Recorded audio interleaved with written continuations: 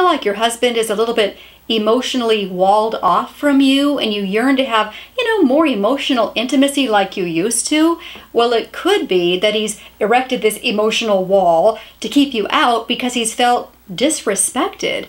And I know you're thinking, oh, I'm not disrespectful. Well, I used to think that too. Until one day I was shooting a little cooking video and my husband was behind the camera taking the video and I thought something went wrong. I thought the camera wasn't working but the camera was working. It was still rolling. I did not know that. And later when I was looking back at this video, I was like, oh my goodness sakes. I had this look of disgust on my face, acting like, are you a moron or something? Let me just fix that. You don't know what you're doing.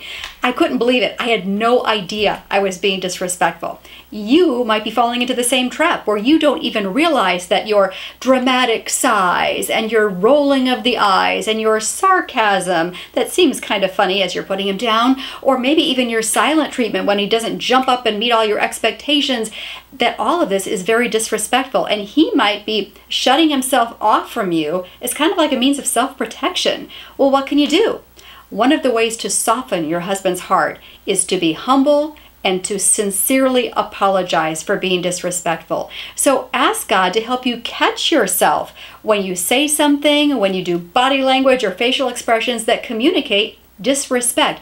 And when that happens, and I'm not saying if that's going to happen because I know it will, when it happens that you've caught yourself being disrespectful, be humble and sincerely apologize. A good, sincere apology uses these words: I was wrong too, and then you fill in the blank of whatever you did, or, if you were disrespectful. I was wrong to be so sarcastic with you. Please forgive me. That's what a sincere apology sounds like.